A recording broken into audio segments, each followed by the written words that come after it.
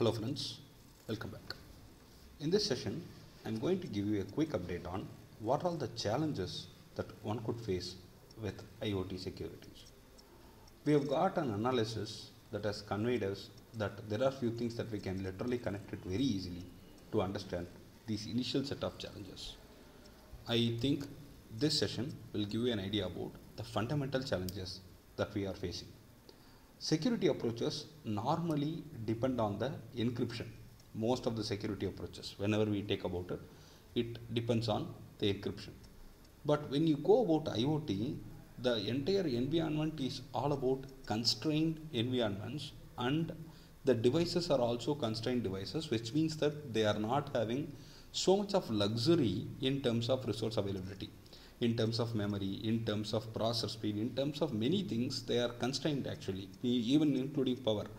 So when you go with encryption, it is really not a good fit for this constrained environment or constrained devices, and this complex encryption and decryption may really take time. For this constrained devices, it might not really work well. So these products with constrained resources are mostly vulnerable to the side channel attacks, and reverse engineering of the algorithms is also possible. So it is not a great idea to really go with encryption techniques towards the constrained IoT environment. This is the first challenge that we normally face. Second one, the device authorization is not a separate work, it also goes with authentication. The device authorization must go hand in hand with authentication and is pretty critical when it comes to IoT products, because you are not only authorizing but also you need to authenticate. So the one who tries to access this must establish their identity before proceeding further with the gateway access and to other cloud resources. So IoT platform with the two-factor authentication and usage of strong passwords are the major ones that we are relying on till now. So you need to think about this aspect of the security. Authentication and authorization both are to be really very good. This is the point that you need to remember. The third aspect, the device updates. Whenever you have a device, it gets updates these days in terms of firmware update or something. Security patches, firmware or the software will have a number of challenges. Means every day, every second, every now and then we see that there are a lot of new security threats are coming in. And how do we address it? We normally address it through the patches and the security firmware updates. So these updates are to be really very good, and this might not be feasible or possible with every IoT device. So how do we handle it?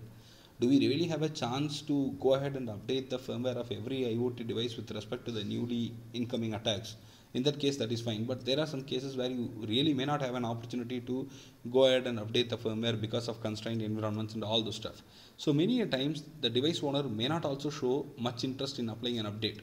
This very important point, we also skip it when we are too busy, or when we are having some other task in mind which is much more important than what we are doing. Without forgetting the importance of the security update, we skip or we postpone this security updates.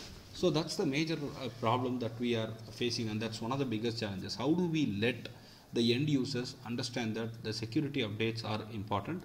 How do we motivate them to go for the patch updates, and how do the makers really produce or give an update which is in line with all the attacks that are created every now and then? We are getting a lot of attacks every now and then, so how do we face it then? The next point, the communication channel needs to be much secured. The encrypting messages before transfer is good, but the better one is to use the transport encryption and to adapt the standards like TLS. See this point here, in the communication channels, when you are about to send, before that you encrypt and send it. The first point that we said is the encryption that is happening in the devices, but now we are talking about the channel. So there is a lot of difference between those 2 points, so understand the difference. And when you talk about the vulnerabilities, it can be cost constraints, it can be expertise constraints, it can be non-updation of the software by the customers, it can be the market created by the mandate for speedy deployment. When it has to be fast, it cannot go for a multiple checking that has to happen to make sure that the system is secure, and operational constraints. All these are the major security vulnerabilities that we are facing when we deploy any IoT devices. And the fifth point, the sensor data should be stored and processed securely. The sensor data may come from different sensors, it is attached to different equipment. All the different equipment could be at different places. So it is a challenge.